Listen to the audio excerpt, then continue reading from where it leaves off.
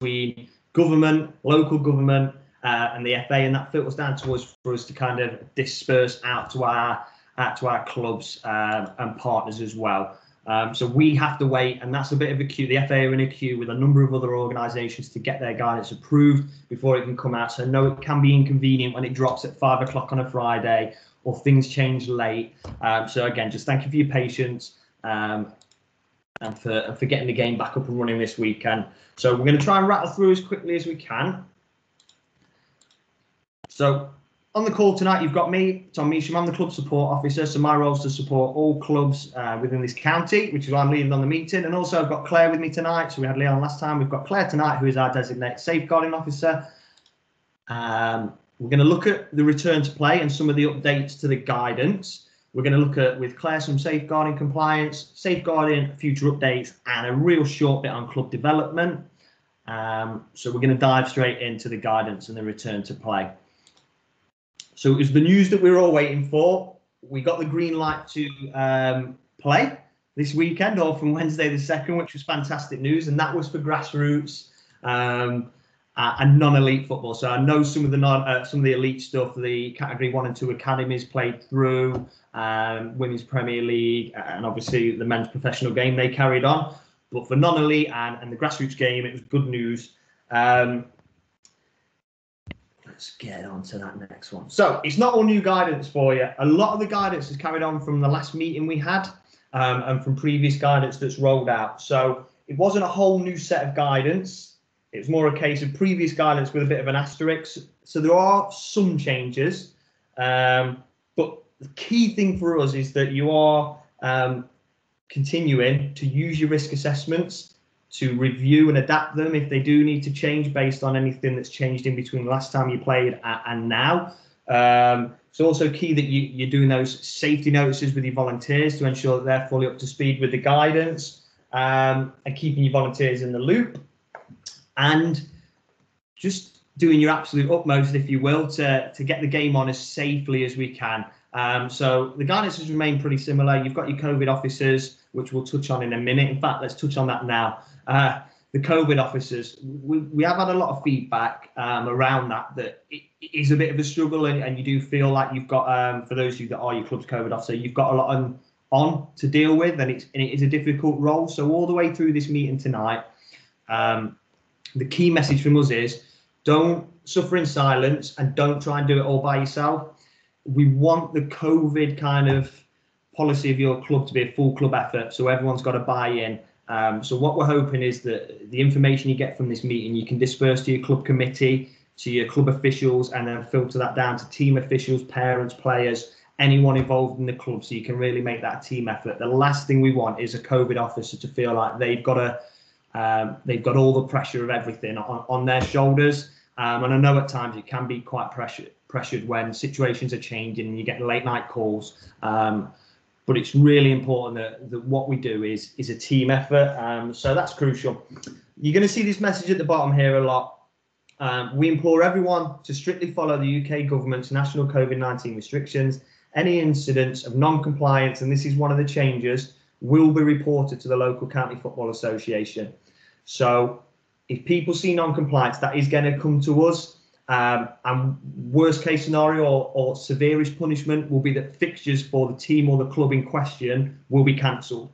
So that decision will be taken out of the club's hands, and you won't play fixtures if these things are proven and on a kind of consistent basis. It's not going to be one strike and you're out. But that is a key change to kind of where we were before, where it was a little bit like, can the county FA do anything, and so on. So that is one of the key changes. We're going to split this into 3 areas. First bit's going to be around travel. Second will be around spectators. Third will be about training. I know this one's been a bit contentious. So adults cannot travel in and out of Tier 3 areas to play grassroots football. There are exemptions for in and out of Tier 3 for under 18s, so youth football, disability teams, volunteers, and elite players for those travelling for work. Players and essential club staff at steps 3 to 6, of the NLS, tiers 3 to 6 of the women's football pyramid, and the women's pro game and RTCs can travel in and out of tier 3 areas. So that's the basic guidance around that. For absolute clarity on this, which you may have seen on our statement on Friday, although the surrounding counties for us, and I know some of us are Derbyshire-based, Notts-based, West Yorkshire, although we're all in tier 3, I'm down in Derbyshire, we're all tier 3, I cannot come up to South Yorkshire to play grassroots football. You cannot travel from outside South Yorkshire, for example, to go from Rotherham into Notts to play at Worksop or Retford, but you can travel within the county. So Sheffield to Doncaster, fine. So what we're saying there is you cannot leave or enter the county for the reason of playing grassroots football as an adult. And I know that can be frustrating just by our organisation and where we're based, that we do have more than most counties clubs over boundaries, and it can be frustrating when you live 100 yards the wrong side of that and you can't go and play with your friends. The guidance is the guidance, and we've got to stick to that. So I know this is going to lead to players missing fixtures and potentially clubs not being able to fulfil any games for the near future in terms of their league fixtures, which is upsetting league programs. It's the rules, and we've got to stick to that. So again, for absolute clarity, it is not permitted to do that for adults. So you cannot travel in or out of this county for the reason of playing football. Spectator guidance. And everything I'm talking about tonight is going to be within tier 3 where we're at the minute. So in tier 3 is set out in the government guidance. I'm not going to read the regional LS bit every time. Outdoor grassroots football also remain permitted to accommodate socially distant spectators, but must follow the rule of 6 and government guidance on restriction within certain tiers. So what does this mean?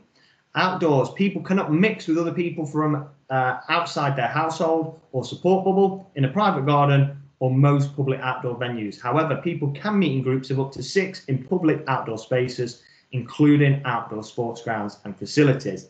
The key part of this is that when you are mixing, or when spectators are mixing with people outside of their household bubble, they must be socially distanced. Now, I've tried to get clarity on this earlier today. Within a sports ground setting, I believe it's a 2 metre socially distanced, not 1 metre plus that you might expect or you've heard on the news for different situations. Within the sports ground setting, they're looking at 2 metres. I'm happy to be proven wrong on that, but that's what I've read and seen around the guidance. So we're sticking with that for the time being. So I'm just going to move on to the next slide to try and give you a bit of a picture of what this means. So essentially, this is a side of a pitch with a corner flag if you couldn't work my diagram out. Essentially what it should look like at the side of a pitch when spectators are attending. The only groups that you should see should be household bubbles. So for example, parent and child, or parent and siblings have written there, or it might be mum and dad. They can stand together. Within, or different to that, you may have groups of 6. So you may have dad and brother of a child that's playing or an adult that's playing, and also the player's best friend have come as a kind of supporters to watch their friend or relative. They can stand around each other, but the household bubble, the parent and sibling, can stand next to each other. The friend has to be socially distanced from that household bubble. So in short, although we're saying groups of 6, if they're not in the same household, then they need to be socially distanced. So in short, it's just a social distancing measure for anyone not from a bubble. So again, that's a difficult one to police. We're highly recommending, we can't enforce, we're highly recommending that within youth football that we only allow 1 parent, or clubs try to promote only 1 parent attending per child per fixture, just to try and reduce the number of people at fixtures. I was out and about yesterday and I saw a lot of fixtures going on at some kind of big sites, and it was really pleasing to see the parents or the spectators scattered around the pitch, nicely distanced. It's crucial that we're trying to adhere to that. Just want to touch on private venues because the question was asked. Private venues are within their rights to have like a carpet ban on, no spectators to come and watch football on their site. It's their site at the end of the day, and they can do that. That is a club and facility matter to work out. So we can't lean on a facility and ask them. So no, you can't do that. You need to let spectators in. If they deem it to be unsafe at their site, it's unsafe, and they're not they don't have to change that. What I would recommend if you do come up against that problem is to just reiterate to the facility the work that you're doing behind the scenes. So your risk assessments, your COVID officers, and how you've communicated the guidance to your parents, players, spectators, anything like that, to demonstrate that you're not just rocking up and it's going to be a free-for-all, that there is a bit of method to what you're doing and that you do have the right things in place. That may open up the opportunity to then have spectators. So to be clear, if a facility declare it unsafe, the fixture has to go ahead without spectators. At no point are we suggesting that fixtures should be parent-free. I know that's been bandied about and some people were a little bit confused. That is not a recommendation from the FA or the county FA to make fixtures parent-free in youth football. It does open up a bit of a problem for kind of first aid and stuff, where ideally you'd want the parents to be, if they can, doing the treatment rather than requiring the coaches. So it is certainly not a requirement to have parent-free youth fixtures. Just want to double check I've covered everything on there. So although I've done the diagram like that, essentially household bubbles can stand together, and if they're not, they need to be socially distanced. So we cannot, I've told you to see this a bit, we cannot stress enough the critical importance of all involved in the game and doing their level best to allow the grassroots game to continue. The key guidance remains as follows. So your social distancing, hygiene standards, QR codes, and minimising spectators at youth games where possible. This one's going to be a bit, I don't want to sound brutal on this one. Prior to lockdown 2, we were extremely close to having a blanket ban on football in some of our local areas. Now, that wouldn't have been a county FA decision, that would have been local government. We've got to try and work together, county FA, clubs, leagues, parents, players, to make sure we don't end up in that situation. I don't know if anyone's followed what's been going on in Lancashire at the minute, but they've sadly had to put blanket bans on football in some of their council districts, and that is till the end of January. And that's the real life. That's what can happen if we don't stay on top of this. So it's not a threat. And what I'm hoping is that this is more a case of, I'm trying to arm you almost with the ammunition to really preach this to the people that are attending your fixtures, to your players, to your coaches, and so on, that it's really, really serious that we are sticking to the guidance and guidelines. So a common problem that we are running into is people saying, what can I do about the spectators not adhering or standing together when I know that they're not a household bubble?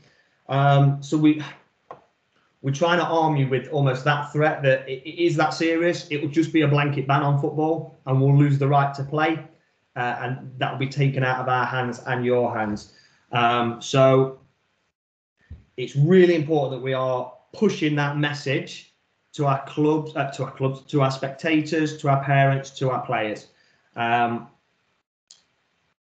We do have situations where local councils are out checking compliance. So they are out and about having a look at what's happening. And if they see repeated offences, we could end up at that stage where the game or the club cannot play football. So we've got to really push and work hard as a team to do that. And I appreciate it is tough. You're not the police, and it can be difficult when you know these people, they're long-term friends, or they might be relatives, or you've known these people for years, to say, hold on a minute, can you get your distance a little bit further? Can you move further away from the pitch, and so on? My recommendation for you as clubs is to just try and preempt this as much as you can.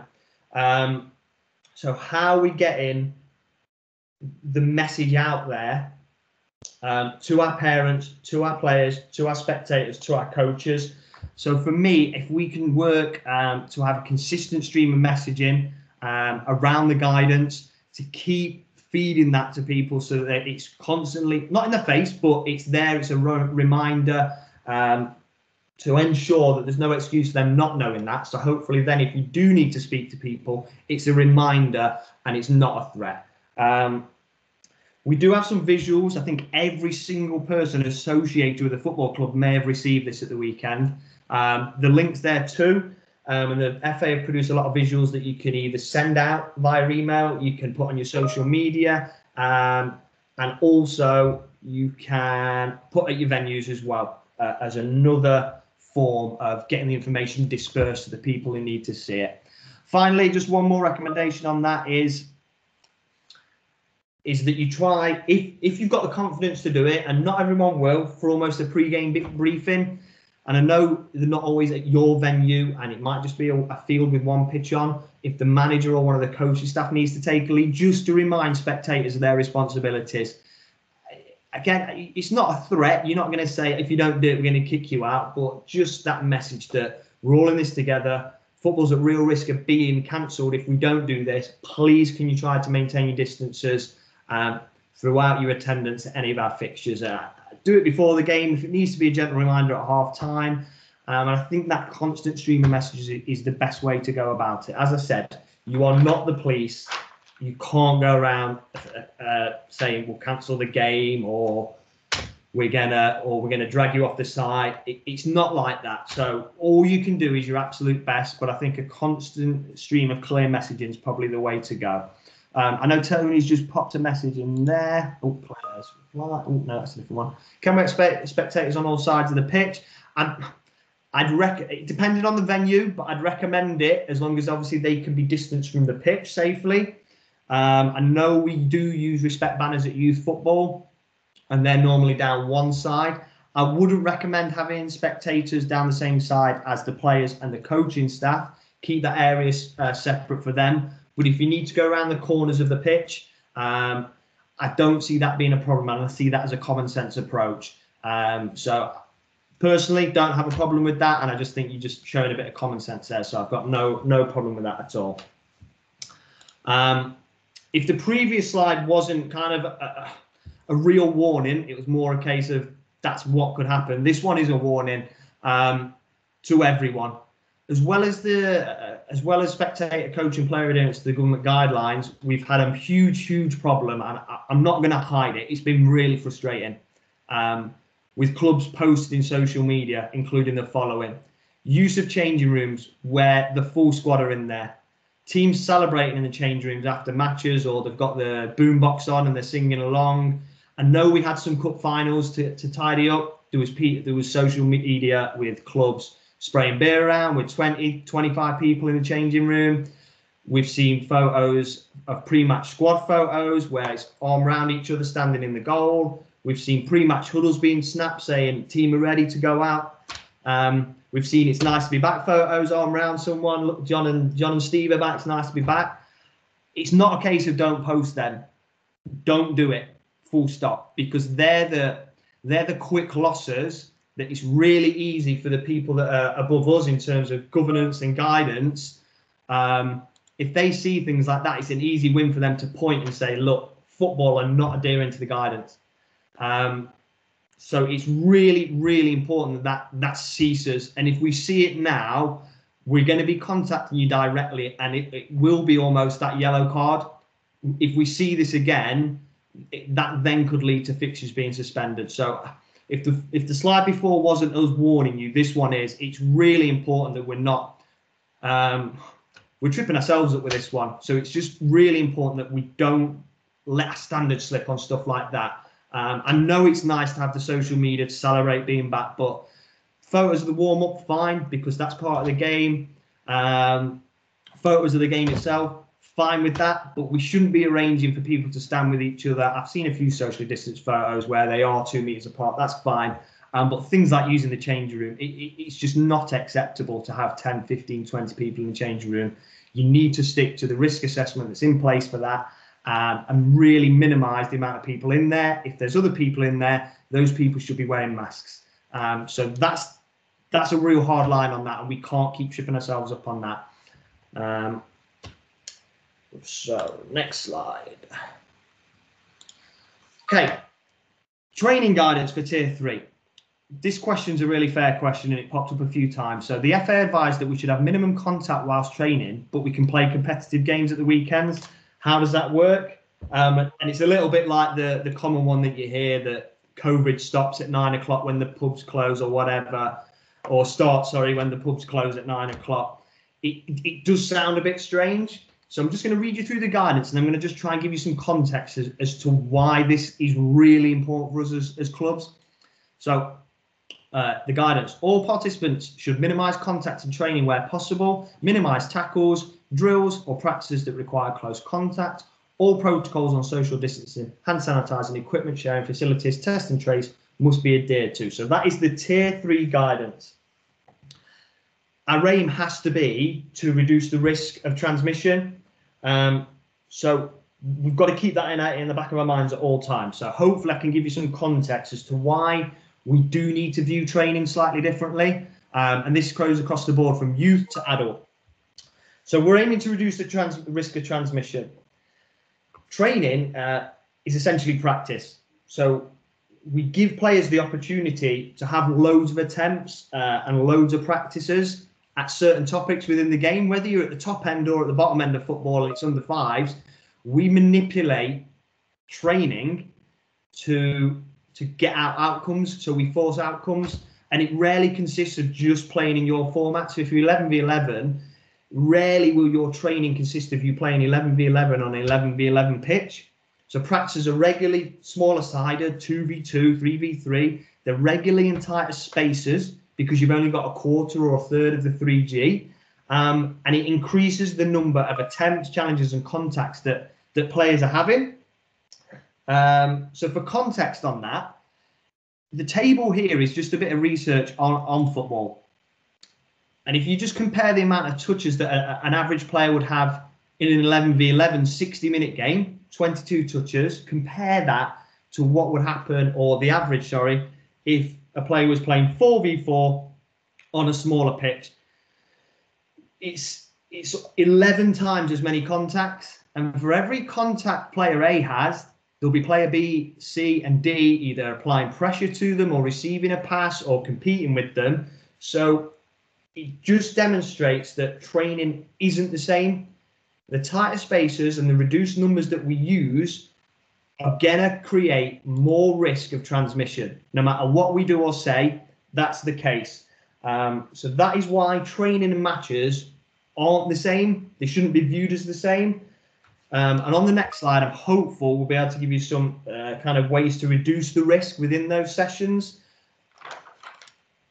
So the table on here and the bit to the side is actually a Premier League document. I don't know why this isn't an FA document, but it's a Premier League document. So to reduce the risk, because we've already covered that there is a high risk at training, unfortunately, just due to the nature of it. To reduce the risk, we have to consider the COVID load. I know that sounds a bit of a sweeping statement, but essentially the COVID load is how risky is a practice, how risky is tonight's training session on a COVID risk assessment. And essentially, we want our coaches to spend less time in practices with low player area size. Now, player area size is just how much space player A has got within the practice. So essentially, a big practice with lower numbers, the player has more area size for themselves, and therefore the risk is reduced. Now, if you put 20 players in a 10 by 10, obviously, if my maths is correct, they'd have 0.5 meters squared each to themselves. So that is obviously high risk. So we've got to encourage our coaches to plan, which isn't always that easy when they've got a full-time job, or just to consider that they need to try and reduce the amount of time they spend in practices that are in tight spaces with higher numbers. So avoid it at all costs if we can. Let's try and encourage our coaches to use individual and technical practices. And know that can be dull and know that can be boring, but if they can pad out a session of an hour with 20 minutes of individual work or unopposed work, the players are still getting some returns, but also you've really reduced the risk of transmission for that 20 minutes, which means then when you go into something opposed or into your game at the end, the risk has been mitigated. You've kind of balanced it off a little bit, so you have reduced the risk. So it's something that we've really got to try and push and support our coaches just to understand. It's for you as club officials as well. If you are out and about, just checking on the standards in terms of COVID guidance and stuff at your training sites. If you do see sessions where they're packed in like sardines, or they're standing in queues and they're standing really close to each other, or they're bringing them in for a team talk and really they should be keeping them on the pitch to do it, you do need to just speak to the coaches and just reiterate that it's crucial that they're doing everything they can to reduce the risk of transmission at training. What I will do after this, you will get the whole presentation, but I will cut down these 2 slides. I'll also make a note of the time that this is recorded on, so you can send that and disperse that to all your coaches. I've got no problem with you sharing that, and you can share a link to the video for a little bit of the meat on the bone around what we've just talked about. But I just really want to round that off. Is training isn't the same as matches. There will always be more contacts and therefore more risk of transmission. Coaches, managers have got to do their bit in reducing the risk. So we don't want small player area size. We want larger areas where possible. If it's a small area, reduce the number of players playing within that area. That is so, so crucial for us to keep the environment safe. Okay, we'll move it on. So we're all in this one together.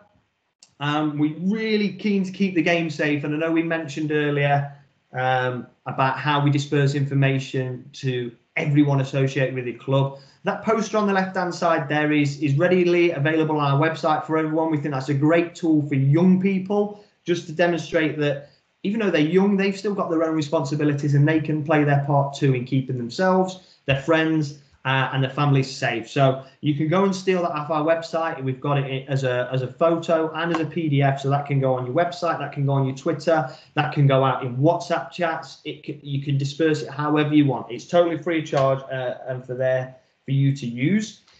So the key message for us on this is just that we really want you to try and disperse these messages as much as you can out to your partners, your adults, your parents, spectators, coaches, and kids. And just doing that through your multiple platforms, emails, WhatsApp groups, parent WhatsApp groups, your website. Like we said, that constant stream of correct information is one way that we really think we can have a positive kind of effect on ensuring the guidance is followed. For all the stuff that's on the page now, so if anyone's still unsure around when to self-isolate, school bubbles and school closures, how to manage situations around we're looking like we've got low numbers for the weekend, or we're a player down this weekend. Qualifications, chart standing QR codes. We covered that on the last meeting in depth, so I don't want to retouch on that. If you are still unsure of any issues around that, there will be a Q&A at the end, but I will send out the link to the last meeting as well, so you can rewatch and pick up any guidance that you need from there. So we're not going to retouch onto that. Hopefully we've covered the kind of 3 key areas around the guidance. But like we said, do the absolute best that you can. We don't want the COVID officers in particular, but you as club officials, to feel like you're on your own. If you're ever unsure, if you're ever stuck, you can pick up the phone and contact us. Our numbers are all based on the website. We're all working from home, so we're on our mobile, so we should be easily available. And if you want to email us, we can receive them too and get back to you as quickly as we can. So please we don't want anyone struggling in silence. Please do come to us with any concerns or anything that you're unsure of. What I'm going to do now is I'll pass over to Claire, and Claire's going to touch on a few safeguarding bits. I'm going to scroll through the messages and just see if I've missed anything whilst Claire is doing that. So over to Claire. Thank you, Tom. Oh, hang on, I've got feedback again. Can you just mute your mic? I'm sorry, Thank you. Right. The message that I really want to get across, in line with what Tom's saying about how important it is to stay safe and to focus on COVID, is that we also need to make sure that we're not forgetting about the importance of safeguarding. Everybody's rushing to, well, having a look at their risk assessments, trying to sort out and organise all of the different aspects that need to come into the club for COVID. But safeguarding has to underpin everything that we do still, in order to make sure that children and people at risk are safe. At this time, this is when, if somebody wanted to access children, they could use this time where it's a bit confusing, maybe where people aren't quite focusing on safeguarding in the same way, in order to get into a club, to build those relationships and to slip past some of the compliance that's in place in order to keep children safe. So just make sure that we're still looking out for safeguarding, talking about safeguarding, make sure that it's on your club agenda with your club members at all times. Remember, is that message always there? Safeguarding is everybody's responsibility. Tom, could you just shift me forward, please? Tom. Yeah, so it's only a couple of slides that I wanted to say tonight, because this meeting is about COVID, but in order to be able to make sure that this message is still getting across, I felt it was important. I know there's a lot of club welfare officers on here tonight, and you are the people who are trying to make sure that you've got everything in place. So we have to have this compliance. There is a problem at the moment with compliance. During the November lockdown, we were unable to do DBS verification, so there has been a lag with that, but there was some issues previously to that as well after affiliation. I've been in contact with some clubs, people are working to try and get it sorted out. But you need to, as a club welfare officer or as a club secretary, check your qualifications from your club at all times, follow up on those issues. I have had contact from a couple of people recently where there's been people who've not wanted to do the qualifications, people who've said, I don't see why I need a DBS or why I need to do this safeguarding qualification. They need to do it because the FA say that it's absolutely mandatory for them to do it. They need to do it because it's the only way we can be sure that children are safe and that clubs are managing their safeguarding appropriately. So if you are having an issue, if you do have somebody that is refusing to do it or just won't get in touch or doesn't go onto their whole game system in order to submit their application or doesn't pay for it, then get in touch with me. We'll work on it together. At the same time, some of the integration between whole game system and DBS has created some problems. If you're experiencing those problems, get in touch with me. We'll figure out what the problem is and sort out a way that we can make sure that that compliance is in place. There are some clubs who have had new welfare officers come into place over this time where there's not been face-to-face training. The FA allowed us to add people under a county action plan, which meant that we would be able to catch up with them at a later date. The good news is that the welfare officer workshop, virtual workshop, is up and running, and there is loads and loads of dates that are available for this now. So anybody who doesn't have that, any club welfare officer who doesn't have that welfare officer training, they should have had contact from FA Education already, but if they haven't, you can get in touch with me or go to the Safeguarding Boot Room, FA Boot Room Safeguarding courses to sign up for the Welfare Officer virtual course. You do need to have done the recertification in order to do the Welfare Officer course. If you've never done any safeguarding training, so you've not got the Safeguarding Children workshop, the FA have opened up the recertification only for club welfare officers that are under a county action plan to do that as a standalone online course until such times as we get the Safeguarding Children workshop back as a virtual thing. So if you need to do the recertification, you can get in touch with me or you can get in touch with education@thefa.com and they'll make sure that that recertification is opened up for you and then you can get onto the welfare officer course. When it comes to compliance, it is an incredibly important thing. We all understand that. We all know that it is important. But if people aren't trying to move these issues forward and get themselves compliant, then those teams will be suspended. If I've been in touch with you, contacted you about non-compliance and given you an action plan, said you've got until this date to get that sorted out and there is no move forward, then I will be getting in touch with the league to say this team is suspended because of safeguarding reasons and you won't be able to play fixtures until such times as you've managed to sort it out. This is about people that aren't trying as opposed to people that are trying but are finding barriers. We want to work with you. We don't want to catch you out. We want to work with you, but you sometimes need to do some of that work yourself. Tom? Right, so last one for me is that after Christmas in January, we want to be able to have a meeting like this, but just for club welfare officers and talk about some of these specific issues. So child's voice and how we can do some engagement and listening to young people. Getting a complaints procedure in place. Some clubs have got some really good complaints procedures. Some people haven't got them and would really like to get those sorted out. and then also a look at the desktop review, which we're doing instead of safeguarding validation meetings. So I'll put out another date at the beginning of January for a meeting such as this, and I'll look forward to welcoming you all to that as well. Thanks, Tom.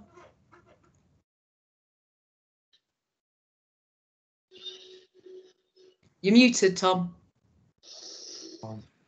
There we go. Right. So quick bit from me, because we can't do the exciting bit that I wanted to plan because it won't allow us to do it today. But just a heads up, we're in the process of revamping our club development page. The website broke a bit today, so it's not actually gone up live. And that's just to complement our More Than a Club magazine, which looks at club development matters within the county. So you may have seen that we bring that magazine out monthly when we're not on furlough, and we try and showcase best practice from clubs such as yourselves, to try and share the knowledge within the county for everyone's benefit. So the development page is just about to relaunch. And basically the aim of it is to just support you as clubs in your development, to help with your growth, sustainability, and the consistency of the offer and the standards behind the scenes for clubs. We want all of you to be as sustainable as possible, particularly during these times. The page is going to be flexible. We want it to kind of grow and adapt in line with what you as clubs need. So this is where there's going to be a little questionnaire that you could just fill in really quickly that's not working. So I'd really recommend, if there are areas of club development where you are struggling, or you think we're not doing as well as we could, or we're spending an awful lot of time in this particular area, send me a message. And I'll either arrange a meeting with yourself, or we might have templates, or we might have support structures already there that we can then get out to you. So when it does finally fix itself, the website, on the new club development page, we've got 4 new sections. One is around annual accounts, committee meetings, annual general meetings, and codes of conduct. So all of those areas have got some best practice, and they've got templates that you can basically steal and use yourselves. So we've got 2 sets of accounts on there, real simple one for our 1-team clubs, and then a larger one for clubs above 1 team, essentially.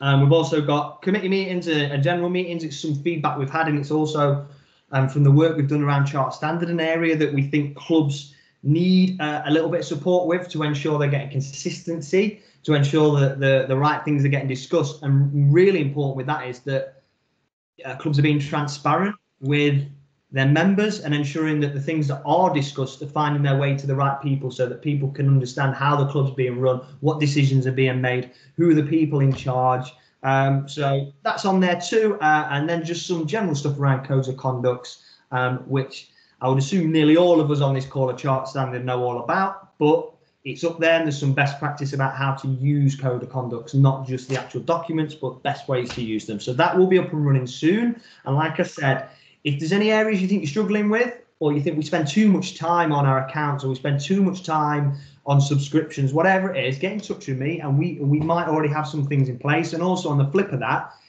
if you're great at something, let me know, because I don't have time, unfortunately, to run my own football club as well. So I know that people out there are doing things that are much better than I can do, and also with experience understand what it's about for clubs. So if you're doing something great, I want to hear about it. 2 reasons: we can kind of tie up what you're doing and disperse that to club, but also we can do a little piece on the club as well and really demonstrate what you're doing to try and share the message. So it's just a final reminder: if you as a club are doing something great, if you did a great fundraising mission, if you are military on your account, if you've developed your facility, you've improved your grass pitches, or whatever it is, I want to hear about it so I can disperse kind of your story out to everyone else. So that's really key. So that page, hopefully, if the website fixes itself, will be up tomorrow. I'll speak to Molly first thing and just see where we're at with that. So on to everyone's favourite bit.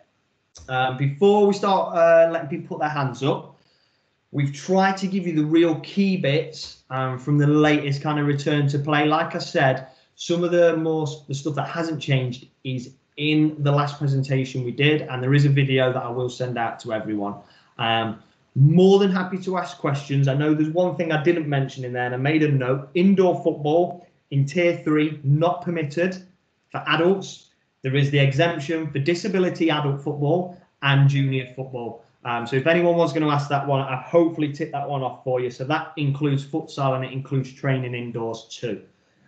So I'll just invite anyone that does have a question to pop their hand up, and then we can just call on you. You can unmute yourself. If you don't want to speak in the group, pop it in the chat, and me and Claire will do our best to answer it. Your disclaimer is, me and Claire don't always have the time to read every single part of the guidance. So if we can't answer your question now, we'll take a note and we will get back to you first thing tomorrow. I've seen the tuck shop one come up. I think Claire's answered that one for us, so we don't need to touch on that one again, but that did come up a lot in the questions asked. So we've got a hand up. How do I view who it is? Because all I can see is 100. It's Adam Harrison. Do you want to unmute yourself? Yeah, thank you for that. I know you've just said that you touched on the tuck shop within the comments, but I haven't got the function for the comment section. So if you can just relay that back to us, and tea stores as well, if you can. Okay, so Claire, correct me if I'm wrong, but I've pretty much written down what we went with the blanket answer last time. So in tier 3, takeaways essentially allowed. So you'll notice that takeaways are still open and so on. So takeaway is allowed. So tuck shops are allowed. It needs to be included in your risk assessment. And I can't believe I'm man to say this, but within your risk assessment, you need to include how the litter is going to be dealt with. So you need to include that you're going to have trash cans available, because you volunteers do not need to be handling people's litter, as that is obviously putting them at risk. So cover it within your risk assessment and explain how you're going to do that safely. I don't know how you run your tuck shops currently. I'm just thinking back to when I was at primary school, and it was normal. Back when I was there, there was a 10p bag, a 20p bag, a 50p bag. So if you pre-pack them, and then it's a case of people can pick them and take them, rather than you popping sweets in. I guess you use tongs and stuff. I'm not really attuned to the tuck shop world, but you need to be doing everything you can to keep that safe. It needs to be included in your risk assessment. In terms of sites with on-site catering, we can't really answer that, and you'll need to look at the government's hospitality guidance. We're in tier 3, so it'll only be takeaway only, but you need to be adhering to all the guidance around that, rather than any football specific guidance. Does that answer your question, Adam? Yeah, it does. Yeah, thank you for that. See, and it does sound trivial sometimes, but that's a key money maker for you as clubs, and we wanted to get a clean answer for you on that. Yep. Thank you. How do I view again? Oh, Elaine, do you want to unmute yourself?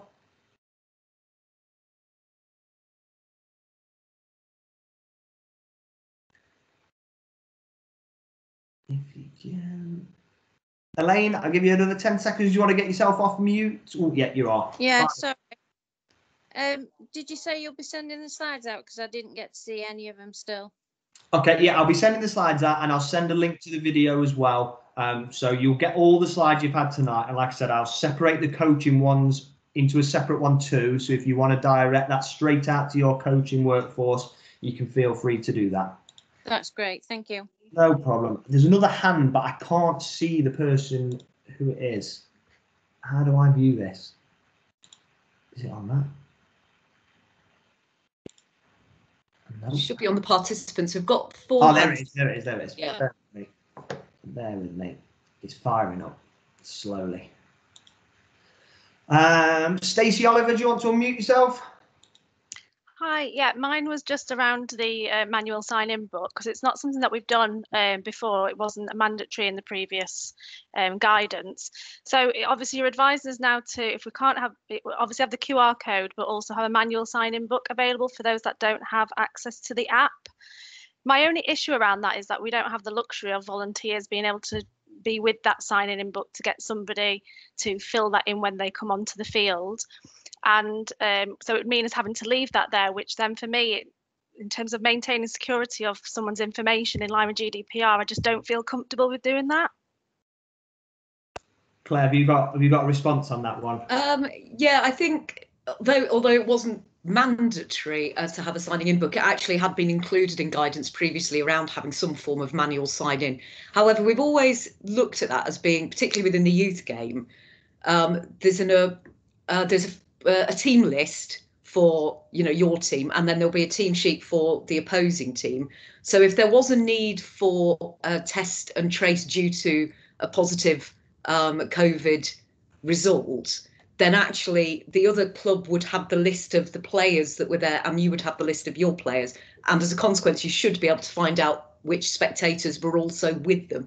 So in some ways, there always is a manual record, Right. although it's not as strong as if it was actually writing it down in a book. Okay, that's great. Thanks. Okay, perfect. Got something in chat, Tom, that I just want to say before I forget about it. Apparently it says in the guidance that clubs need to take the temperatures of players, but I've not actually come across this bit. I've not come across that anywhere. I know that I saw that.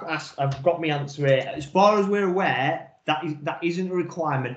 Players and parents of players are required to self-assess. They're required to self-assess before they come and attend a football match.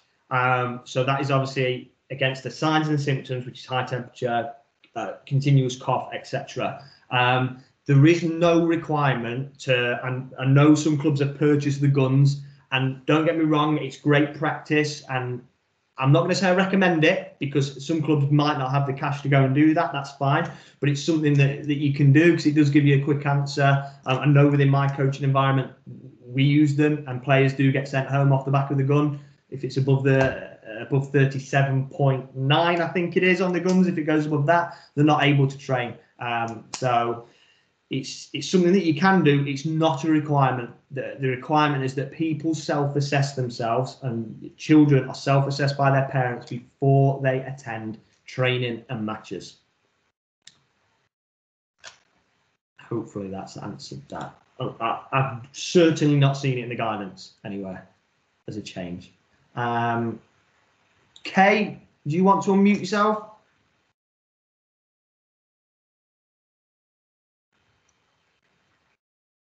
Hello. Okay. Hi. Right, regards that we've come back to football after we've had a 4-week sort of time. How do we go about getting parents to re-consent if they feel that the risk is still too high? And how do we go about reassuring them parents that it's deemed to be safe again after we've had like 4 weeks where it's not been safe to play? And how do we go against the league if we've got not a full team? Okay. Regards playing. Okay. I'm going to let Claire. Can you answer the first bit? And I'm going to try and hopefully tie up the end bit. Do you know what? I was just looking at the chat, so I kind of missed the first bit. Kay, I'm so sorry. I feel desperately rude, but could you just repeat that? So we've had 4 weeks off. It's of grassroots. It's actually the junior teams.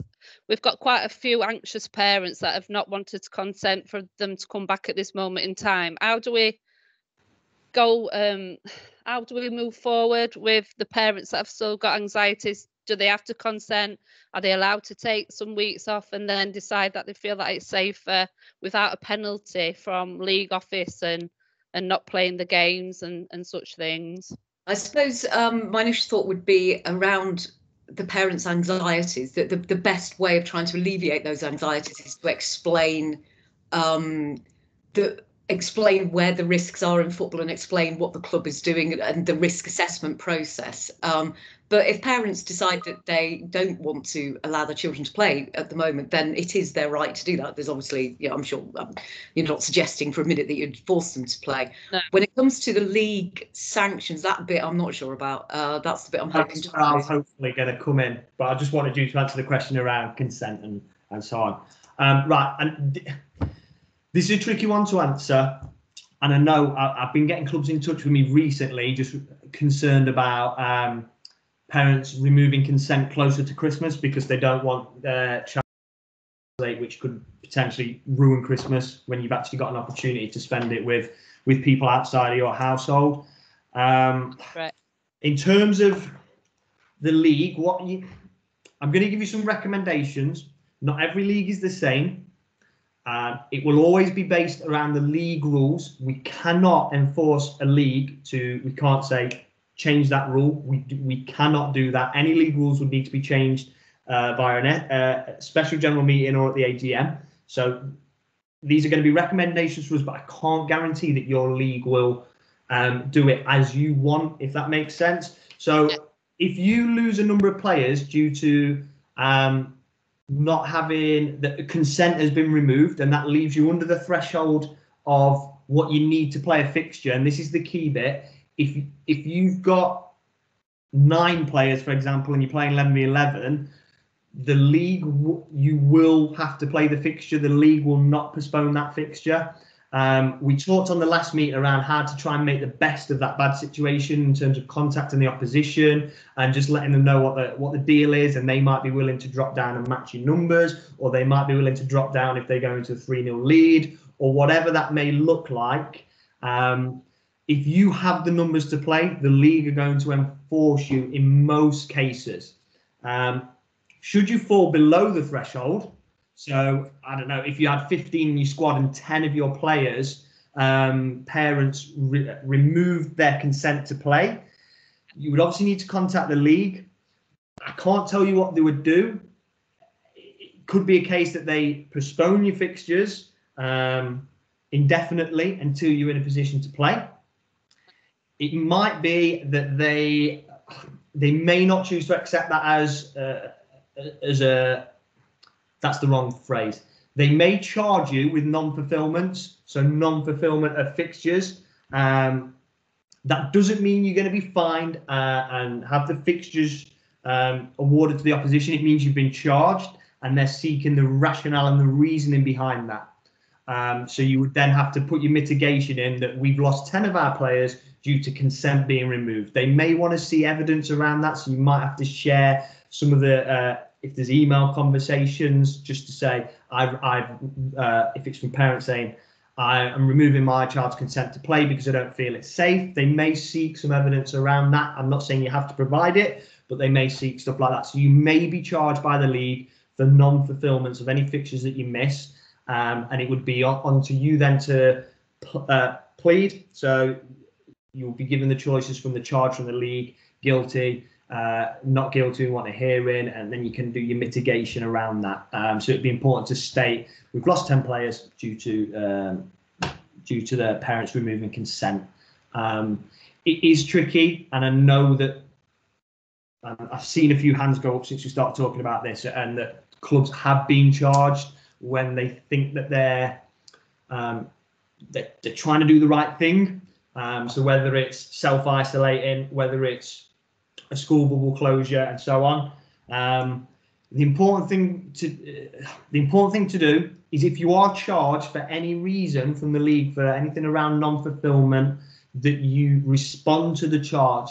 We've had some situations where clubs they've been left frustrated that they've been charged, and they've failed to respond to the charge, and that's caused them a problem down the line. So if you do have to have games called off, or if that situation you've mentioned crops up and you get charged, it's important to respond to the charge, and you can put we're not guilty and these are the reasons why, and then that case can be played out.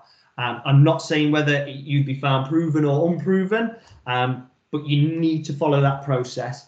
Rob Wharton, who is our senior administrator, has asked me to say if at any point you're unsure or you're not sure why you've been charged, or you're a little bit concerned or confused, you can contact him and he will try to advise around the rules of why you've been charged, because a lot of in fact, I'm going to say 100% of the time, the league are within that. They will be correct to charge you. It's not necessarily going to guarantee that you are found guilty. The charge is almost a fact-finding mission. You've not played your fixture this weekend, therefore you've been charged, and we need to know what the circumstances are around that. So it's not a guarantee that the fixture will be handed to the opposition. It's not a guarantee that you'll be found guilty. So it is important to follow the process through. And if you are charged and found guilty and you still believe that you did the right thing, you can appeal that charge, and then it will come through to County FA to review. And again, I'm not saying that that's not going to turn over the guilty, not guilty, but it can, and I'm channeling Rob here, Rob will be able to pass comment, or the appeal will be heard on the severity of the punishment. So if there's been a large fine or something like that. So that is the process. But just to reiterate, it's crucial that you follow the disciplinary process if you are charged. It's not a guilty sentence from the minute you receive the charge. It is, you've not played a game, therefore you've been charged, and this is your opportunity to provide us the information of why that fixture wasn't fulfilled. I've gone really off on a tangent there, Kay. I totally understand what you're saying. Okay. Right, but that one around consent is a tricky one, and it's the same if you get a late. We had a situation the other week with a late call on a player tested positive, and it was all action stations, and the club weren't sure what they should be doing, and they were charged. But when you work back through the timeline, they probably did the right thing. So they still received the charge for not fulfilling the fixture, which is the correct process. And then next, their opportunity to mitigate what happened. This is what happened. This is why the game wasn't played, and so on. So my recommendation is please follow the disciplinary process if you are charged for whatever reason. We have had situations where clubs have been so ticked off that they were charged that they've just ignored it, and that doesn't work. That doesn't resolve the problem. So hopefully we've answered that. But if anyone needs to come back to me for any further details, or just want to chat around particular cases or anything like that where you're unsure if you did the right thing, or you've got a game coming up this weekend and you're not sure, we've got enough to play but we don't want to play, it will be a league decision around there. So the league will fall back on their league rules as to whether a fixture needs to be fulfilled. I'm just going to click back on to there. Just in the chat, there's been a number of things around test and trace, but as you said in the presentation, you did actually cover that quite extensively last time. You're going to send last time's. Yeah, I'll just top up on that as well, that we have had situations, and I know in the last meeting we said that football is not considered close contact. So therefore, if a player tests positive, or sorry, a player has signs and symptoms and you get them out and they go home, not everyone has to self-isolate. That remains the case. However, test and trace supersedes everything, which we said last time. So if you are contacted by test and trace, you would have to self-isolate, even if your contact was only at football, which should be low risk if we're doing all the stuff we said. We have had situations where test and trace have overridden that, and they have requested that everyone participating in that team have to self-isolate. If that happens, you have to adhere to that. You have to follow what test and trace say. It's not every case, but I'm just making you aware that it has happened where they have said, right, we want names of everyone in that squad. So it can happen. We're hoping it doesn't, but it can happen. Nicholas, do you want to unmute yourself? Hi, good evening. Thanks, Tom. The league, if you wish to cancel a game, they're asking for proof. First and foremost, it's not new to me, but I think it ought to be sort of stressed that you can't actually divulge somebody's medical records, especially a minor. And when the league is asking for proof, I think that there should be some sort of leniency, acceptance. These are pressing times. There's more pressure than ever on volunteers and club secretaries, welfare officers and so forth. Yet the extensive pressure that they're receiving to get football going again, I think should be superseded by some sort of sympathetic view towards, you can't go asking for a kid's medical records. Sorry. Anyway, thank you, Tom. It was something we talked about in the last meeting. Leon had Leon's meeting pretty much weekly with the leagues. And like we said last time, we're really pushing for consistency, but we can't guarantee it's a county FA because, like we said, each league have their own sets of rules. I do have sympathy with what you're talking about, the medical records. I think in some of the cases, they've almost said, right, we want to see a copy of the letter if it's a school bubble closure or the email that went out. I know people, I've not had one, but I think people receive their positive test by text message, I think. So I know in cases they've asked for that, but you are within your rights to say, actually, we're not willing to provide you with that. However, we are telling you that player A, player B and player C have had their school bubble closed and therefore they're self-isolating. And actually, player D has tested positive. So therefore, that is why we cannot play the fixture this weekend. It takes us under the threshold of the players required. I think, like I said, chances are if they tell you to play it, and you don't, you'll be charged. But again, include that in the mitigation as to what the situation was. We had 4 players school bubble closed. We had 3 positive tests, leaving us with only X amount of players. This was the timeline. This is when we found out. This is when we reported it to the league, and then let the disciplinary process flow out from there. So I totally appreciate what you're saying, and I totally appreciate we have to protect data, and parents do want to protect, particularly with minors, their data, and they're well within their rights to say we're not sharing that information, but we are telling you that our child has tested positive for COVID. So I totally appreciate what you're saying there, Nicholas. Thank you. So I'm just I can't see any more hands up. I'm just gonna go back into the chat. It's kind of your last opportunity. If anyone's got any burning questions, me and Claire will stay in until kind of it kind of quiets down. But that is the end of the meeting. Hopefully it's been of some value to you. Thank you for joining us again. We'll look to get one probably after Christmas now into the new year. Oh, sorry, I see that. Can I attend adult grassroots games? Yes, they can. Adults can attend. That's come up a few times. Sorry. Yeah.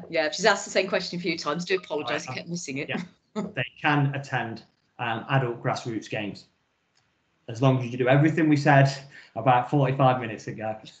So absolutely, adults can attend grassroots games. I know the guidance has changed for some of the top steps. They had their staged kind of getting spectators back in. So if you are in steps 3 to 6, that is not the same guidance as grassroots football, and it's important to have that distinguish between the two. For those of you still on, like we said, it will be after Christmas probably now. So stay safe during this time. Please get in touch with us if you're unsure of anything or you have any concerns about anything that's happening at your club, anything that's happened with opposition clubs, anything that's happening within your leagues that you're unsure about. Please do get in touch with us and we'll do our absolute best to answer that. So we'll stay on, and I'll just have a hoover up now of any of those questions that I've missed. And get those DBS checks done. Okay. Will they show against? Oh, you've answered that. Who's in it? Yes, yeah.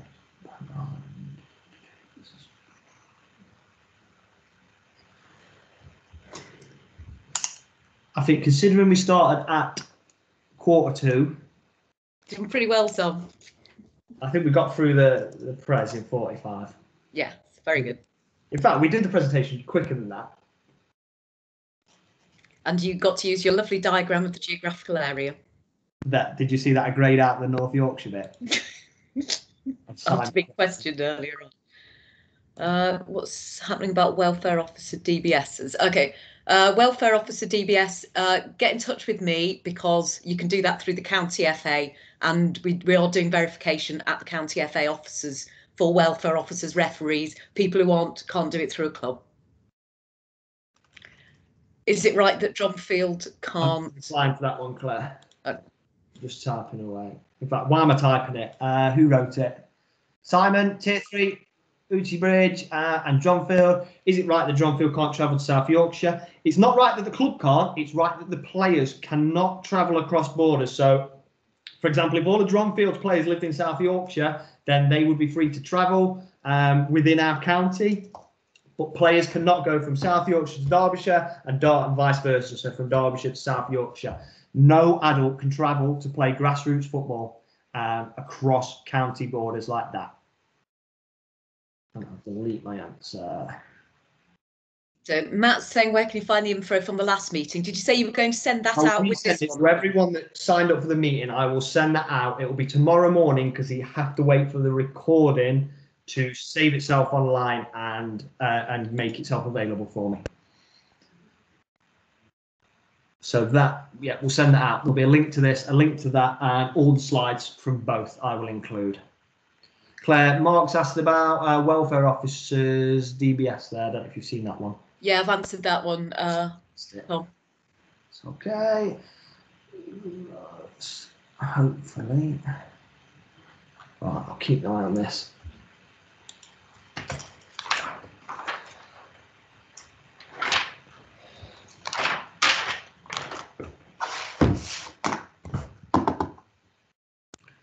still 23 people in the meeting. Is there any more questions or? People that switch, they must have got bored of my presenting. Surely not.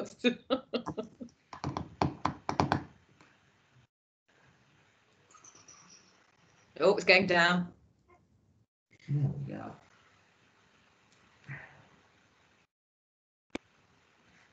Right, how do I stop recording? Stop recording.